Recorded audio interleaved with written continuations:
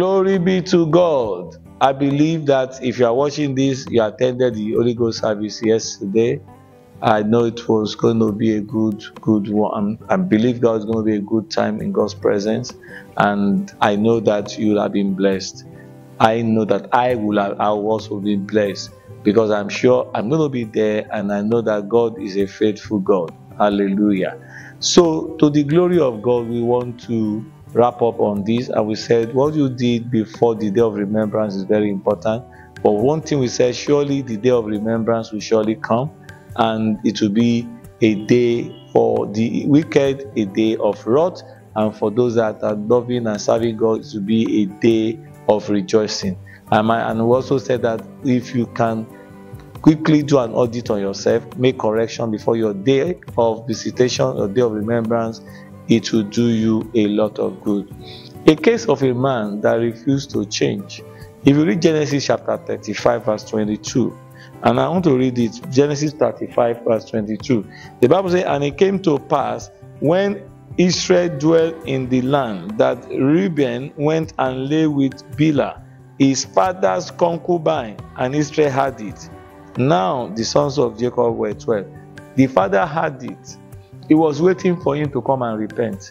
He was waiting for him to come and apologize. He was waiting for him to come to feel bad. He was waiting for him to come and say, "Sir, Daddy, this is what I did. I'm so sorry." He was waiting, like God is ever waiting. He said, "I knock the door.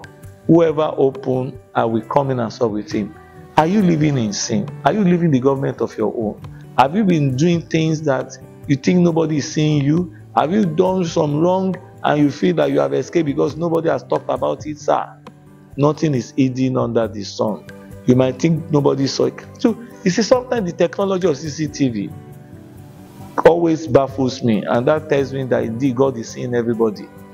If I have CCTV in my house, I can rewind, I can also save it in the cloud and go back to it any day. So if anybody has done something, and that is human, no CCTV, just CCTV, I go to it and I see what you have done before. I can recall it.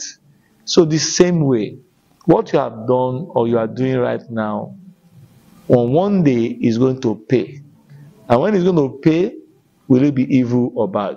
That guy never go to his father to apologize, and the father was waiting until when it was too late. The Bible says in chapter 49, in verse 3 and 4, the father cursed him. The father said he will not prosper. The father says, Reuben, thou art my firstborn, my might, and my beginning and the beginning of my strength, the excellency of dignity and the excellency of power, unstable as water, thou shalt not excel. Can you imagine? Why shalt thou not excel? He said, because you went up to thy father's bed, and you defiled he went unto my crotch. Sir, ma, I want to appeal to you. Don't think nobody has seen you. If there's any amendment you need to make it. On that day, Reuben could not do anything much again. He could not ask for forgiveness. Unfortunately for him again, even that day, he could have cried. Maybe that's why God showed mercy on Esau. Esau cried on his own day, and something happened for his good. Esau became blessed at the end. I want to appeal to you, please, make amendment before your day of remembrance will come, so that it will be a day of blessing and not a day of wrath. The Lord bless you. The Lord keep you. Tomorrow in our church is going to be Pastor Adeboye, our Father and the Lord, that the GO ministering. It's Thanksgiving, the Thanksgiving of November. God bless you.